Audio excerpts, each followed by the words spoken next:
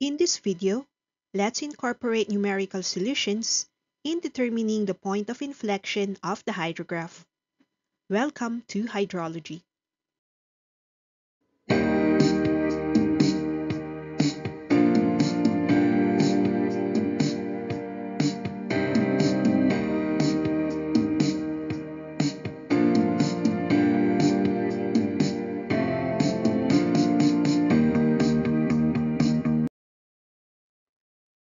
When we draw a hydrograph, there will always be two parts of the water.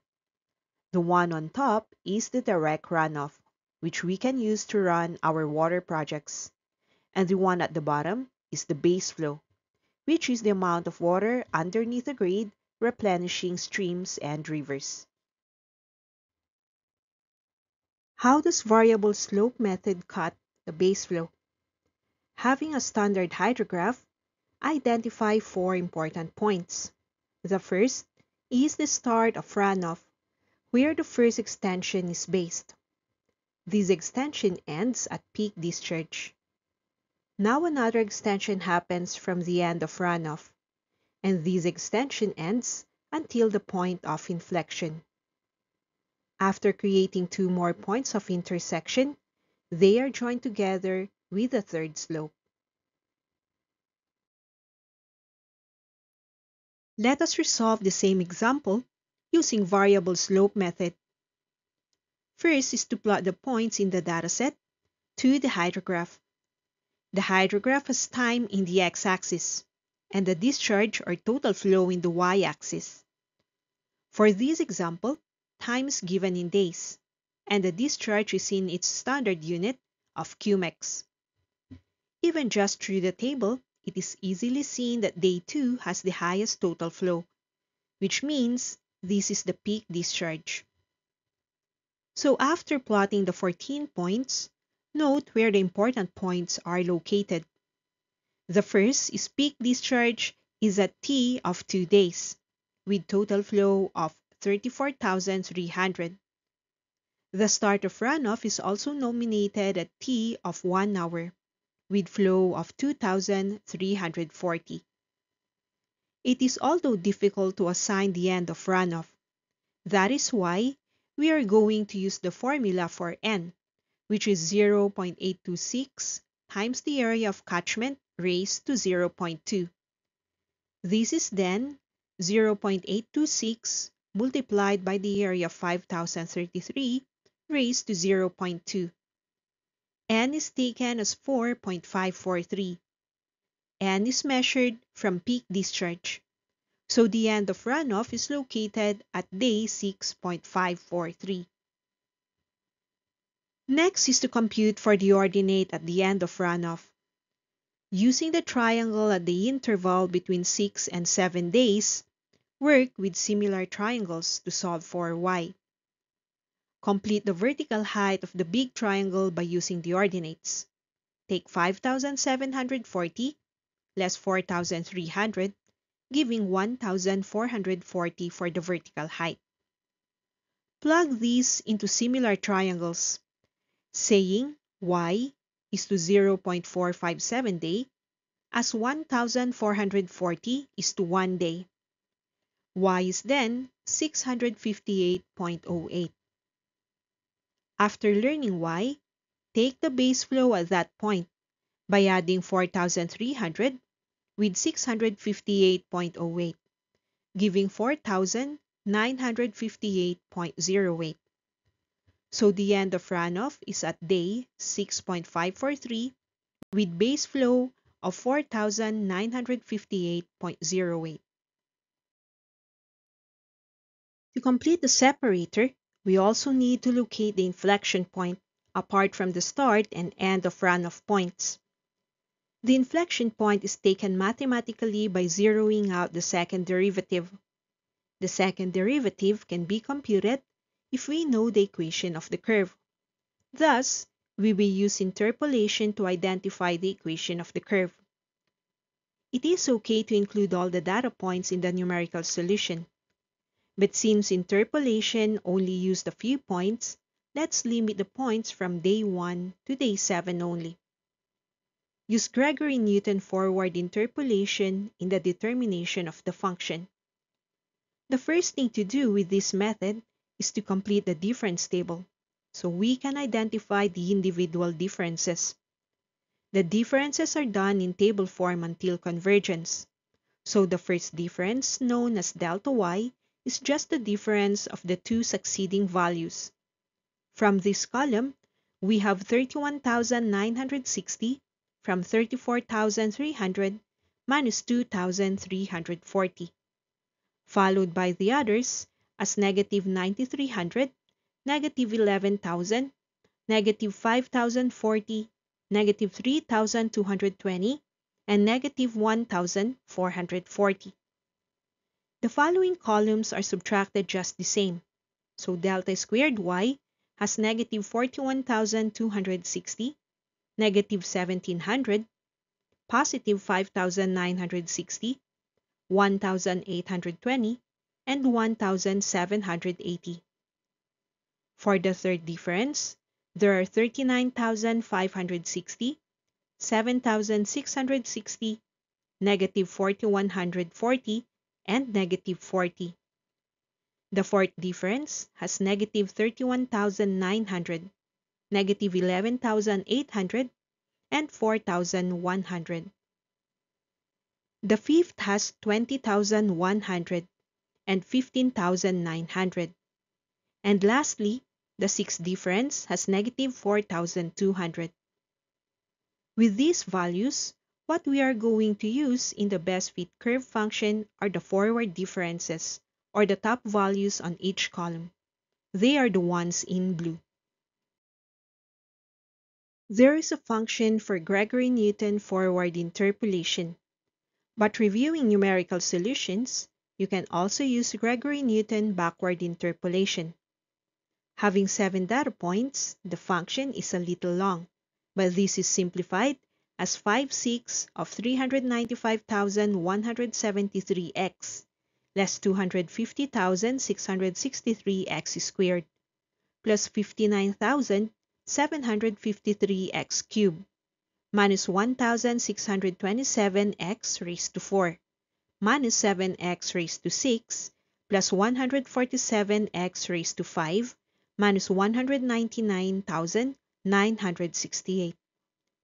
In order to take the inflection point, we should then take the first derivative of y, creating y prime as 5/6 of 395,173 less 2 times of 250,663x plus 3 times of 59,753x squared minus 4 times 1,627x cubed minus 42x raised to 5 plus 5 times 147x raised to 4 minus 0.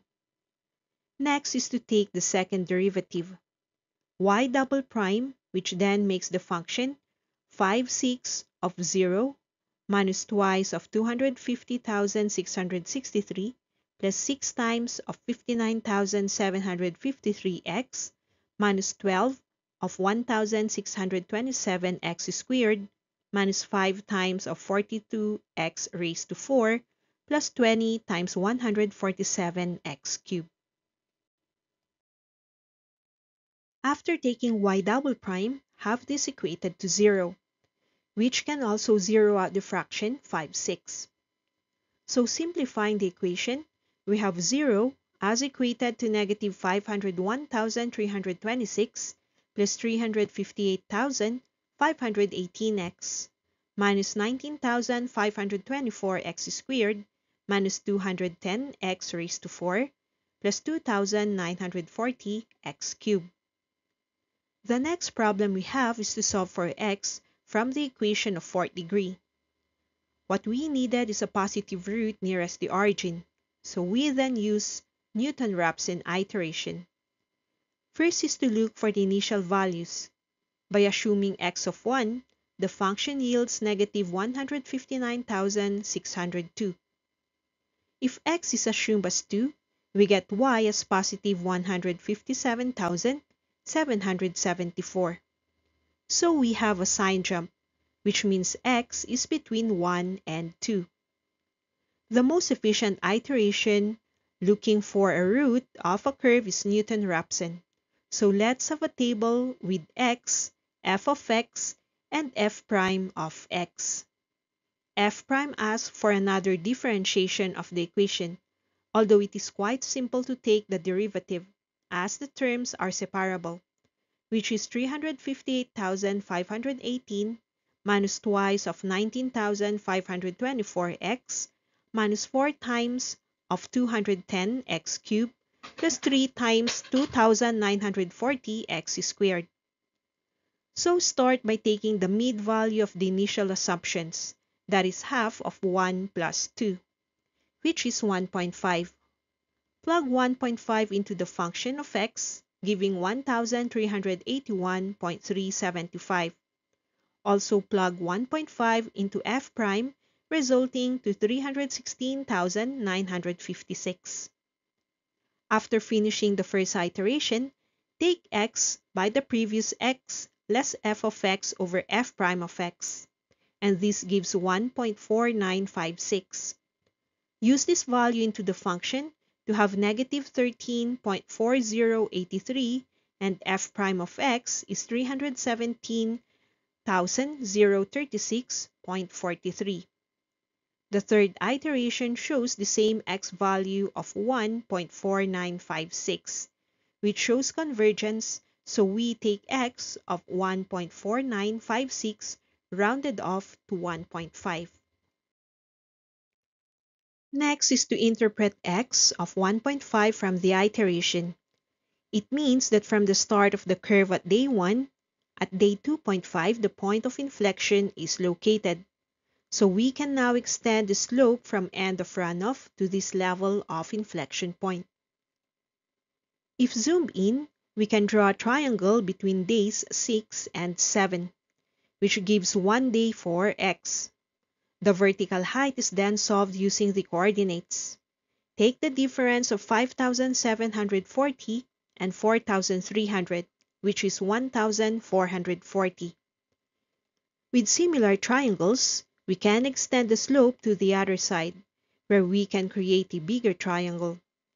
The x distance is 3.5 from day 6 back to day 2.5, where the inflection point is located. Using ratio and proportion, we can then compute for y, from 1,440 is to 1 as y is to 3.5. Y is then computed as 5,040. So the base flow of the inflection point is solved as 5,740 plus 5,040, which is 10,780. Using the big triangle, let us work on the different daily base flows. So the increment per day taken from similar triangles is 1,440 is to 1 as y is to 1, which gives y as 1,440. The base flow at day 3 is then 5,780 plus 3 times of 1,440, which is 10,060. Base flow on day 4 is 5,740 plus twice of 1,440, giving 8,620. Then base flow on day 5 is 5,740 plus 1,440, resulting to 7,180. We are ready to tabulate the base flow values per day. So day 1 has 2,340, and also on day 2. Day 3 has base flow of 10,060, and day 4 with 8,620. Day 5 has 7,180. The rest of the curve has total flow considered as base flow. Next is to add another column for direct runoff, where day 1 has 0 dr. Day 2 has 34,300 minus 2,340, giving 31,960. Day 3 has 14,940 from 25,000 minus 10,060. Day 4, with 14,000 less 8,620 or 5,380.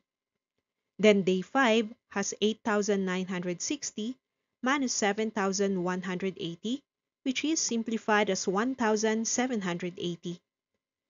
From day 6 to 14, base flow is taken as total flow, zeroing out direct runoff.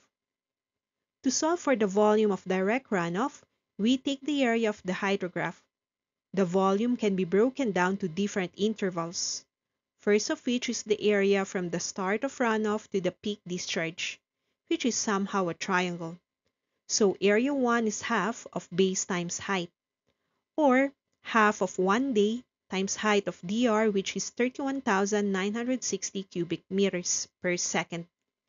Use the conversion factors of 24 hours per day and 3,600 seconds per hour, where days, hours, and seconds cancel out. So the first area is 1.3807 megacubic meters. The next area estimated is between day 2 to 3, where it is observed that the area is somehow a trapezoid. So the area we consider is half of h times the summation of two parallel bases. That is 1 day over 2 multiplied by the 2 drs of 31,960 and 14,940, which is simplified as 23,450 cubic meters day per second. Now multiply the conversion factor of 24 hours per day and 3,600 seconds per hour, canceling out these units out. The second area is then computed as 2.02608 megacubic meters. To complete the volume of direct runoff, take the last area in the hydrograph from day 3 to day 6. The area is somehow a triangle, with area of half of base times height, or half of 3 days times 14,940 cumecs. Attach the conversion factors where the third area is then computed as 1.93622 megacubic meters. The total volume of direct runoff is then the summation of these three areas, which turns out as 5.343 megacubic meters.